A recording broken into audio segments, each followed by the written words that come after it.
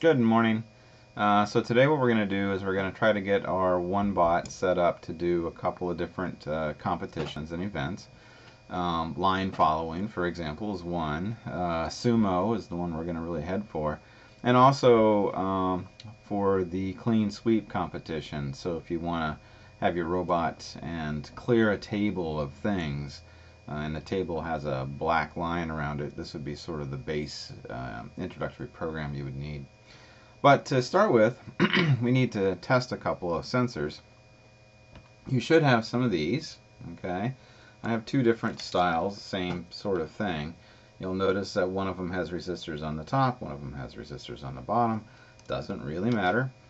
It is important to note that they each have to have this jumper in here, okay?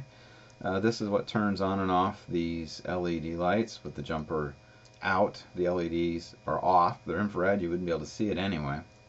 And put it in, and then of course it turns it on. The reason that's even an option is if you want to look for something like a flame or some other infrared light source, you can turn off your own IR LEDs.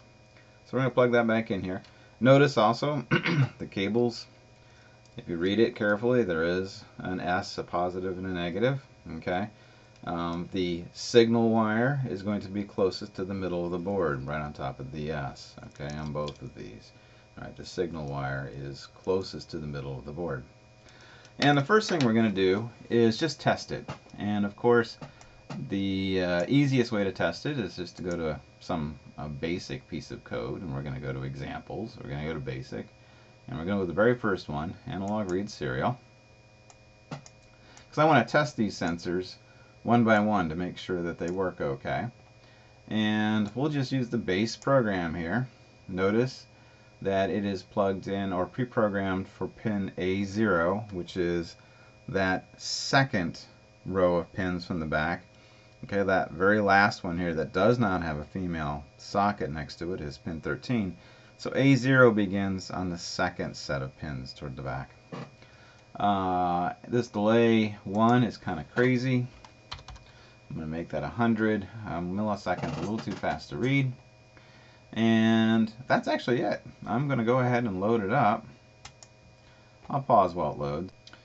Okay, it's done loading. And this time, instead of using the serial window, I'm actually going to use the plotter. So if you go to Tools and look at Serial Plotter, you get a nice graph.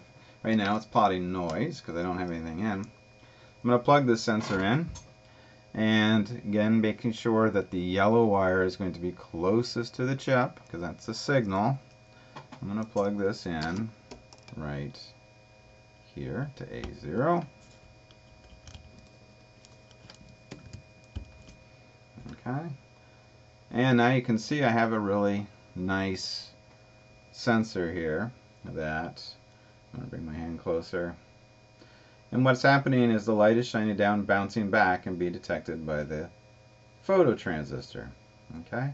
And this thing works extremely well for looking for something like a white, let's get over here so you can see it, or a black line. Okay? So I'm going to test the second one now. Make sure it's equally as good. Keep in mind, if yours does not work, don't assume it's a sensor right off the bat. I have seen several poorly soldered boards by the students, and you might not have a pin. I shouldn't say several, a couple, and your pin may not be working, or you might have burned it out at some point. So, you know, if A0 doesn't work, try moving up to A9 or A8 or something like that and give it a try. Make sure you change it in code. So here we are again. Okay, so I've got a nice detector here. It can easily find the black line. So in this case, if I'm driving along, basically anything over 400 or something like that is going to be on the black line. Alright, so now what we're going to need to do is we're going to need to actually physically mount it, or mount these guys on here. I'm going to go ahead and close this. I'm going to flip this robot over. We have a couple of choices for mounting it. The easiest way is to simply take something like a standoff like this, okay, and you screw it into the body, someplace where you think a sensor might be nice. I'm going to choose here. And then you can take your sensor and using one of the shortest screws, okay, just screw that into the chassis like so. Okay, now you've got a simple, easy mount that you can plug into one of the pins. I'm actually going to do, because I want a little more adjustability and it's actually just looks kind of cool, I'm going to use these guys. So you need one of these, okay, which mounts it to the chassis, some kind of extension arm, and something like this piece right here, okay, which will be fitted onto the sensor itself. And in this case, I'm going to mount it, I'm going to put a washer on here.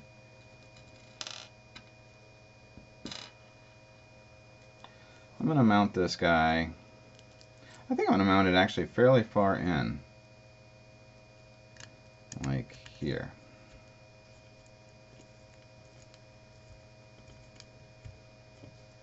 And actually what I'll do is, I don't think you need to watch me assemble this saw, because I'll be able to explain when I'm done. But ultimately, this piece is going to get mounted into here, and this piece is going to get mounted into here, just like this. And then this guy will be mounted onto here, something like this. But I'll assemble it now, and I'll return in just a moment.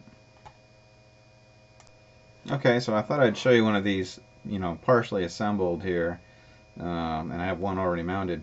But if you look, okay, I've got a screw going through this with a nut on the back.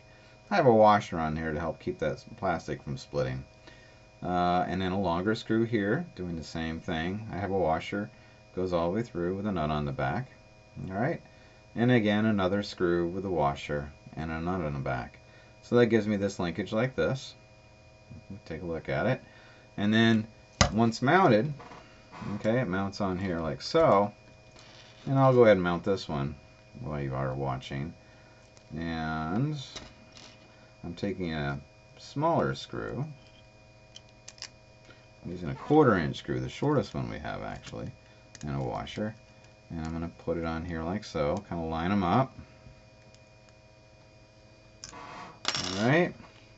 And then I can make some adjustments and tighten those all the way up. But now you can see I have my two sensors with a lot of adjustment. I can swing it in, swing it out, up and down, and set the levels. So let me, well, actually I'll plug these guys in right now. I'm going to plug this one into A0, like so. And then this one into A1. Alright, let me pause it and throw some code up there, and I'll see you in a second.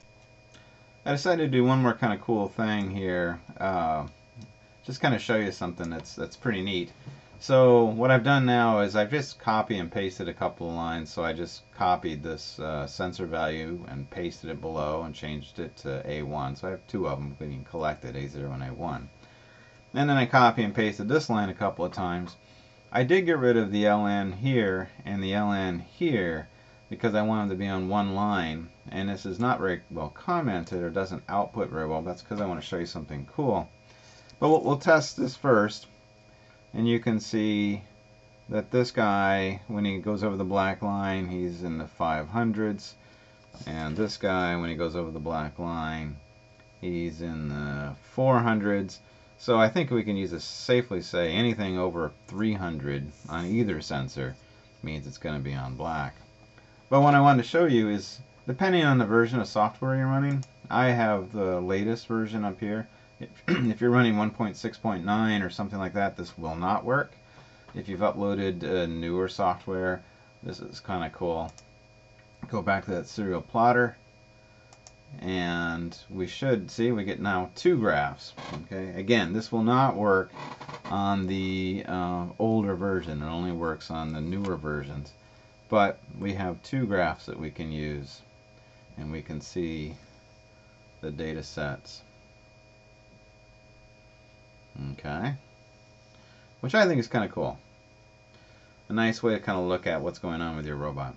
Alright, let me pause this and I'll be back again in a second. Okay, so I've written a really simple piece of code, and all it's going to do is check these two sensors. I've got the servo module over here, okay, just like we've done before. And these all were carried over from the servo module. I've added just a couple different variables. I've added the IR pins, the left and the right, which are the pins A1 and A0. And I've created two variables to hold the data collected from those two sensors. Setup is exactly the same as copied and pasted from over here. I'm not going to do any printing out this time. This is a super simple demo. And the loop. So all I do is check the sensor. And as I alluded to before, if the sensor is greater than 300, well, let's turn some direction, depending on whether or not you're following a line and you want to turn toward the line, or if you're in an arena and you want to turn away, you would decide if you want to make it go left or right. I've made it go 10 steps. That takes a lot of playing to figure out what's the best. And then the default is to go forward just a bit. Okay, because if you think about it, if these values are false, it's just going to check sensor, go forward, check sensor. It's going to be going forward for practically uninterrupted. This checking the sensor takes microseconds. So it'll be an uninterrupted move forward with very frequent checks to check sensor and then movements to the left or to the right. Okay, and you can see I've already loaded it. It works just fine.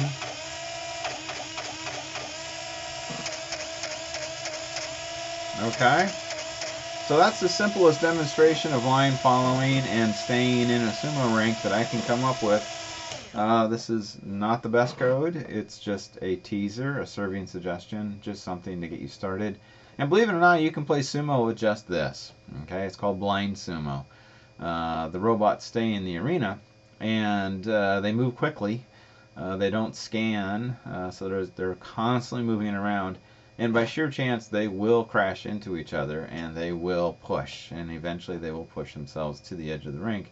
And then their sensors will still work. It's still a lot of fun, but it's not very intelligent. So I will see you again shortly with some add-ons.